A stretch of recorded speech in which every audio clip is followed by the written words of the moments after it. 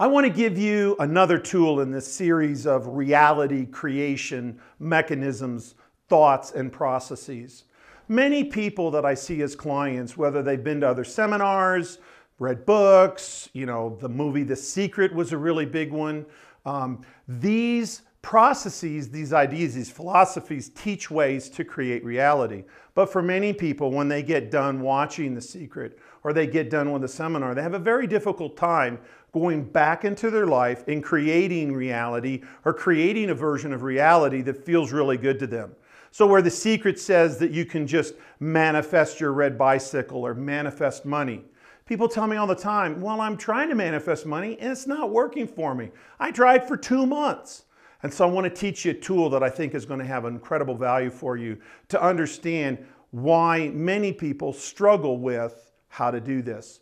Now, this is an actual exercise. I'm going to show you some things. I'm going to demonstrate some things. And I'm actually going to exaggerate a little bit, but actually not a lot. And I'll point that out in the exercise where I am exaggerating, and you can make decisions as to whether you think this is really you or not. But at the conclusion of this, I want you to sit down and really look at how you are creating reality, how you're manifesting, how you're intending. Use whatever verb or word that you want. But in this place of you are now focused on getting what you want, I want you to think of an equation. Now, because I'm a mechanical engineer and a science in my background, in order to create an intention or in order to create the reality tool, it was easier for me to put it in a mathematical formula. So don't get turned off by the math. It's not giantly hard to calculate, but it is a math equation. And the equation is this: R equals A times EIM times T. So let me tell you what the piece parts mean. R in this equation is reality, or as you can see on my chart, LOA, because sometimes I will use law of attraction interchangeably. Now, if you're kind of new agey and you understand that, awesome. If you're not new agey or you don't have that belief system, it's still okay. What it's saying is you have a reality that's happening to you. Let's figure out what your role is in that equation of life. So A is the ask. And in the ask, in the movie The Secret, it did a great job of teaching you that ask for what you want, not what you don't want. And you've seen in some of my other video segments that when you ask for what you don't want, i.e. don't spill the milk, the probability that you're going to actually get what you don't want is a much higher probability. So whether you're teaching and following neural patterns or you're learning and following new age energy attractions, it doesn't matter.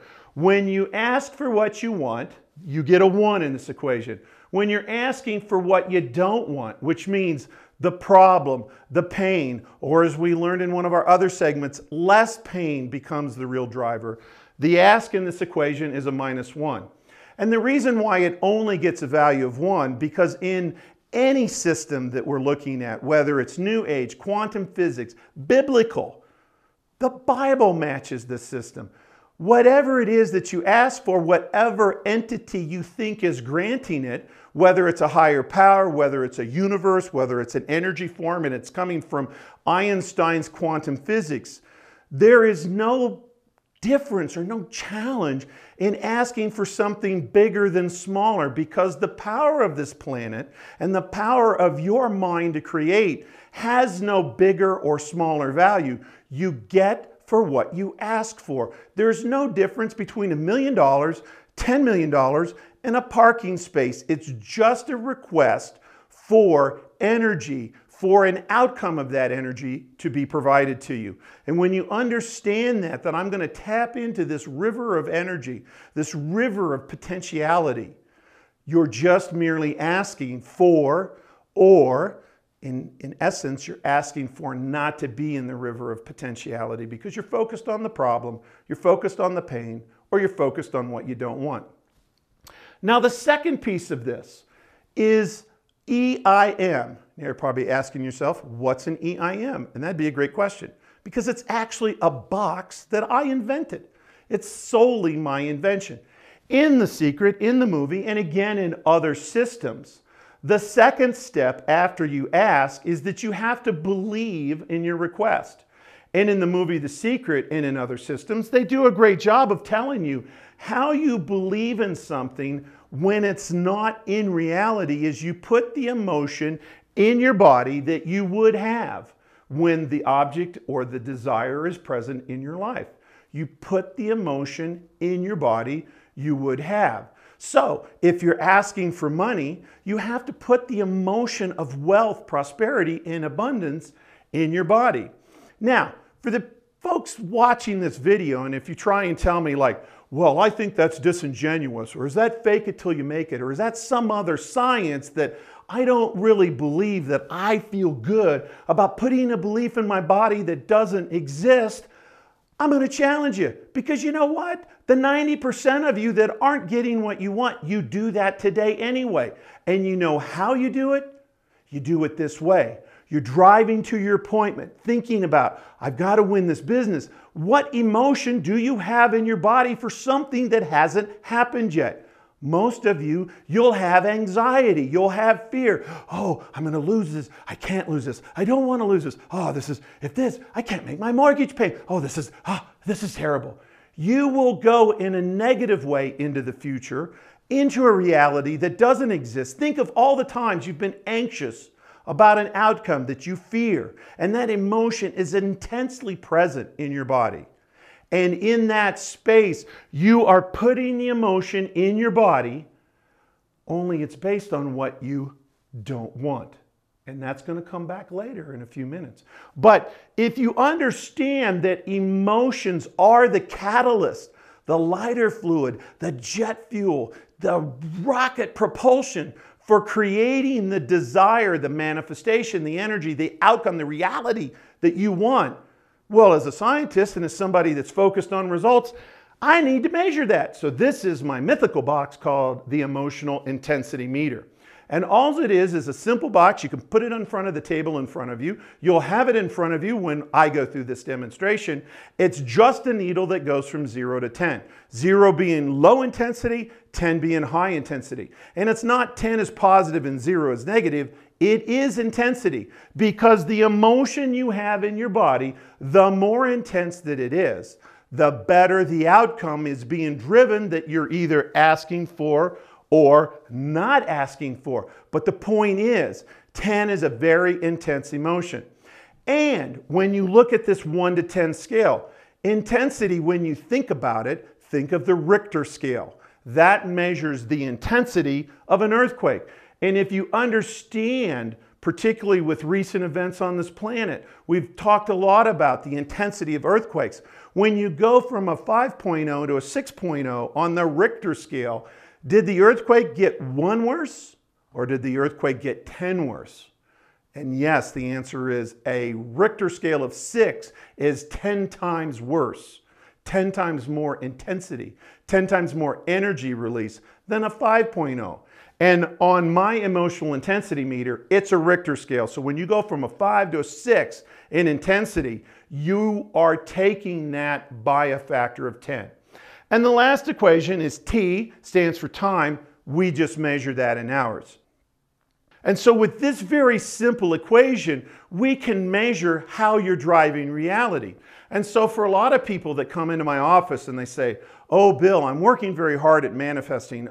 I'm focused on an hour every morning. I'm creating incredible wealth and prosperity for myself. What I will actually do is I'll put them in the chair, I'll put them in state, and I'll say, manifest exactly like you manifest at home. And so again, I said there'd be a little bit of exaggeration, but it's not much. So what you need as you watch this video is put the emotional intensity box in front of you, and I want you to look at me while I'm manifesting wealth and intensity, and I want you to look at the meter between 0 and 10. And so generally people do something like this. They take a deep breath, they kind of close their eyes, kind of clear their head, and it's like, okay, ooh, yeah, I'm feeling money. Money, money, money, money, money, money. Oh, that feels so good.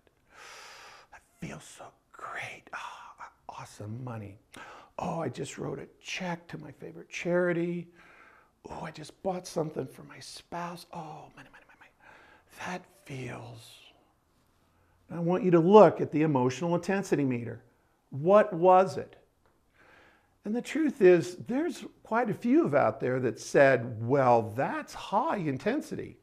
Well, even if you felt me a little bit in this video clip or other video clips, that's not high intensity. What I'm really doing is thinking the emotion. I'm not feeling it. What I'm really doing is, oh, that feels so good over there with wild money over there when I write the check over there. All of that feels good over there. It's not in my body. So when the law says, put the emotion, put the catalyst in your body, because again, remember, if you're driving to your appointment this afternoon and you're really worried about it, you have high intensity anxiety or fear in your body. Many of you are doing this today. You're just doing it in the negative. And so that was somebody sitting at their desk saying, I did this for a whole hour. My ask was for money.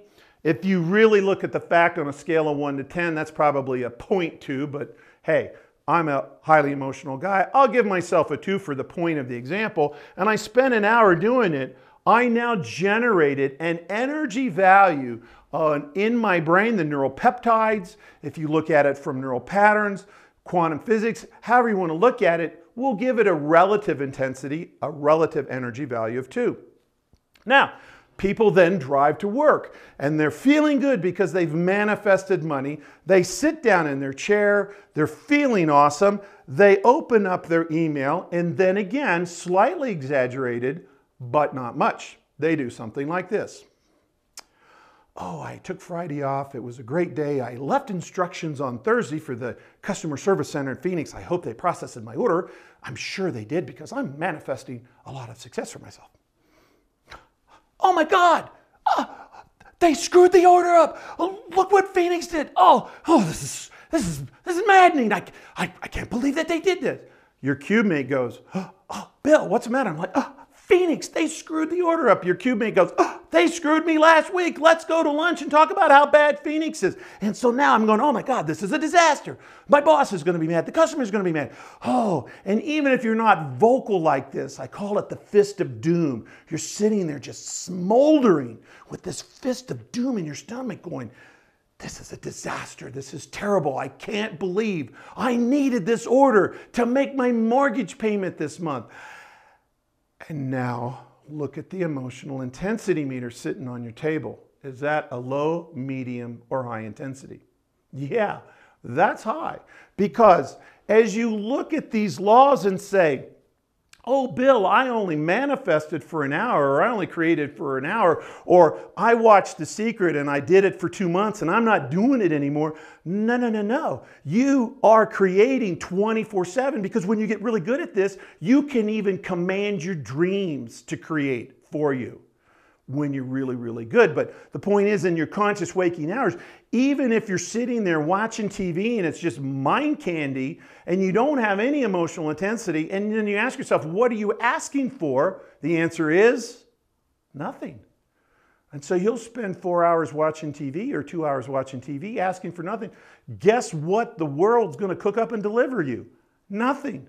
Or if there's competing intentions out there that a spouse wants to give you pain, or a kid wants to give you pain, or a colleague wants to give you pain, they're manifesting pain for you. You're manifesting at a 0 level nothing. You've got a problem. But in this world where I sat at my desk and where in the morning I asked for 1 times 2 times 1 and got a 2, I'm now focused on the problem. I'm focused on the pain. I'm focused on the crap that this situation has turned into. And my emotional intensity is really high.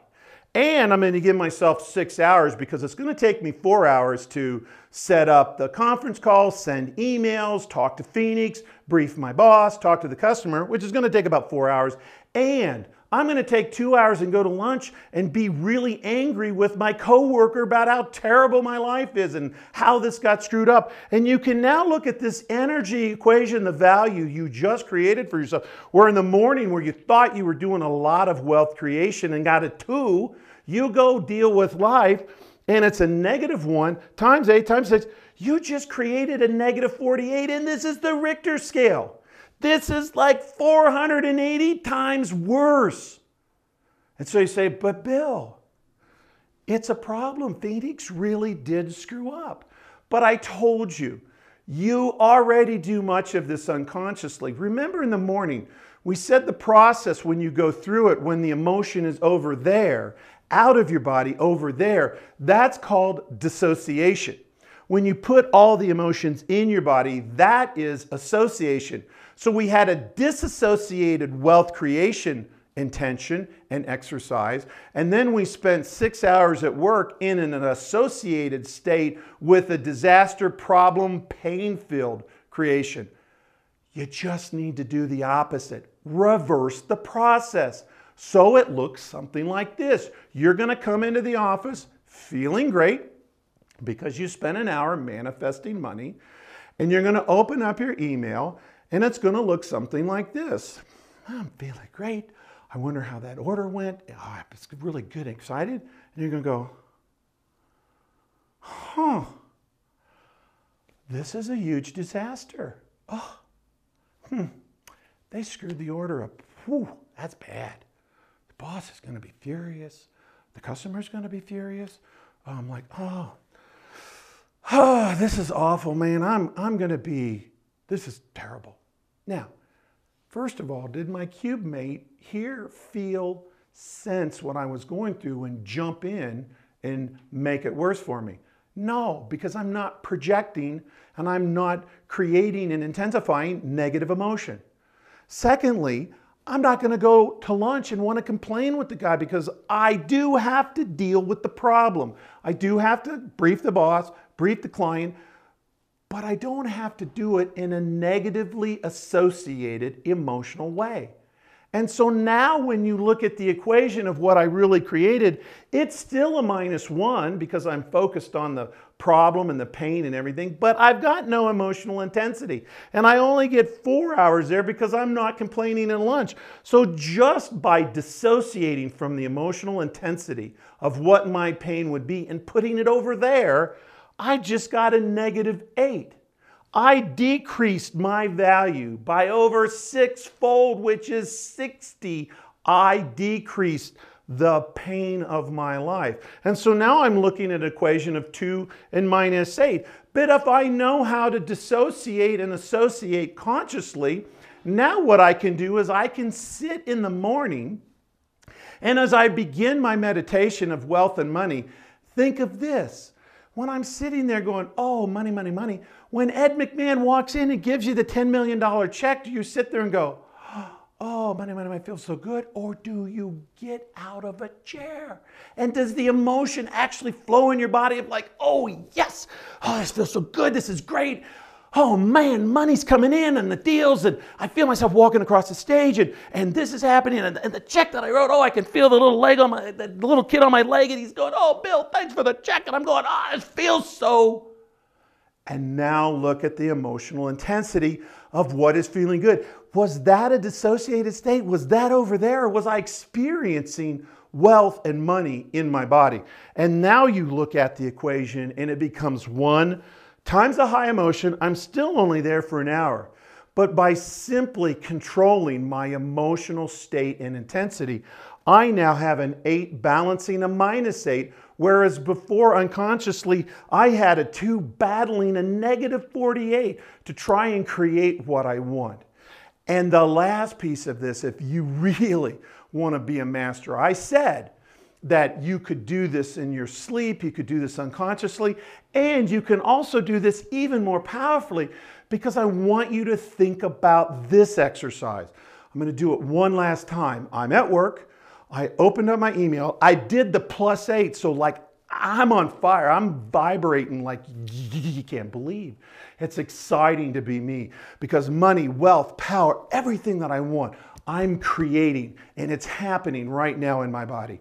So when you're in that state and you open up your email, you look like this. Oh, I can't wait to feel like this because I got this great deal and my 3-day weekend was off the hook, it was off the chart. I'm so excited to be me.